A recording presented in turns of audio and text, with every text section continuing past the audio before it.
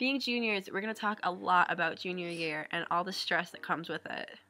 College is one of the biggest things in our life right now. It's always there, hanging over our head, and something that we always think about.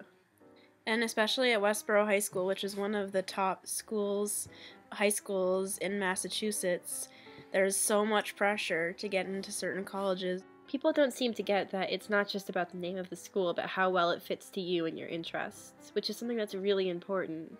It's just what makes you happy and not what makes everyone else happy. People expect you to be some super children that have 40 hours a day and can fit in everything that you need. I think that instead of doing after school stuff that doesn't necessarily interest you, if you know what you want to do, then go outside of school, go explore different areas and do stuff that you want to do. Yeah. Don't just join clubs just to have them on your resume. You want to do things that represent your interests, so then colleges will know how dedicated you are to something. I know a lot of kids that join every sport even if they hate it, and they're in choir and they complain about it, and it's like, well, then don't be in choir.